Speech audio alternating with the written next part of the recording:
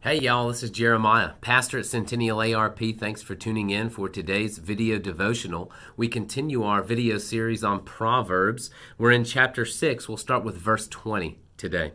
My son, keep your father's commandment and forsake not your mother's teaching. Bind them on your heart always. Tie them around your neck. When you walk, they will lead you. When you lie down, they will watch over you. And when you awake, they will talk with you. For the commandment is a lamp, and the teaching a light, and the reproofs of discipline are the way of life, to preserve you from the evil woman, from the smooth tongue of the adulteress.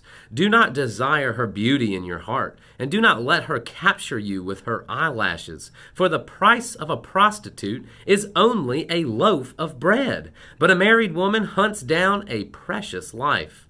Can you carry fire next to his Can a man carry fire next to his chest and his clothes not be burned? Or can one walk on hot coals and his feet not be scorched? So is he who goes into his neighbor's wife. None who touches her will go unpunished. People do not despise a thief if he steals to satisfy his appetite when he is hungry. But if he's caught, he will pay sevenfold. He will give all the goods of his house. He who commits adultery lacks sense. He who does it destroys himself.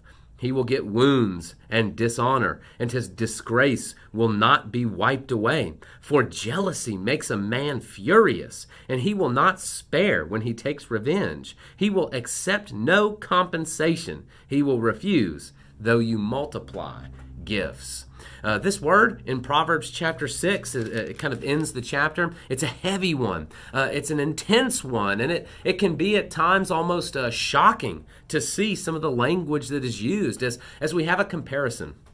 And the comparison is having spiritual sense, that is, following after the wisdom of believing parents who are revealing the way and the path of the Lord. Remember that all throughout Proverbs, we've seen that way, right? Which is fear of the Lord being the beginning, and that's granting knowledge and wisdom and way of life, this fear of the Lord.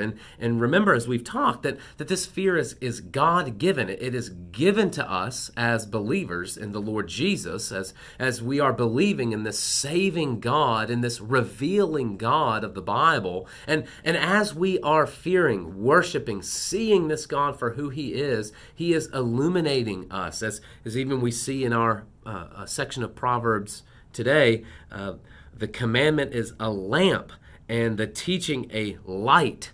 Right? We are illumined and we see how to move forward because of that. And so we have this on the one hand, this way of righteousness, and on the other hand, this senseless movement, this path of unrighteousness, where we fall into the toils and the tribulation of sin and of sickness and suffering and unrighteous pleasure and momentary pleasure and satisfaction. But you see some of the words that are used, and I hope that you caught it as we were reading God's Word, that this path of unrighteousness, it's senseless. We, in a way, are exchanging a whole life of joy and contentment for something that costs about a loaf of bread, a momentary piece of time and interaction for your entire life. And you say, well, that's that moment, right, where I stop thinking, I can't control myself, and that's sin.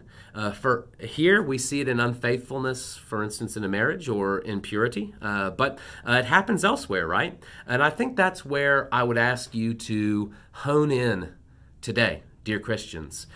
There is two ways, the way of life, the way of death, the path of righteousness, the path of unrighteousness, that of faithfulness, that of unfaithfulness. But, as we look at these two paths, there is this fork in the road moment that happens more often than not in our lives, almost every day, where we come to a moment where we say, well, I take the path of righteousness, which my sinful heart is saying don't. I would rather go down this this path of unrighteousness because I feel like there's going to be pleasure there for me. But that is senseless. And so today, as you're considering these things and as you're reading this shocking piece of Scripture that is very explicit in certain areas, I hope that you might be able to see that God has given us a larger view of life than the moment.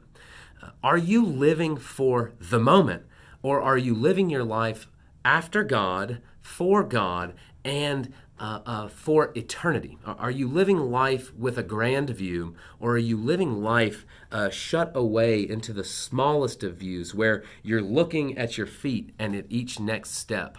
I'll end with an illustration. Maybe this can help as you devote yourself today. My grandfather, when he was teaching me how to drive, my parents also taught me, so it's not just my grandfather, but he had one piece of advice. He said, son, when you're on the interstate especially, don't look down while you're driving at the road right in front of you. You'll already be there. You need to look up and look ahead, because if you can't see what's coming, how will you avoid danger? And how will you stay safe? You've got to be careful, because people in front of you are going to be doing dangerous things. Dear Christian, do you have your eyes down? Are you averted from life in general and looking only in the moment for that one piece of pleasure? Or do you have your eyes up? Are you looking at life in a full way to see what is right?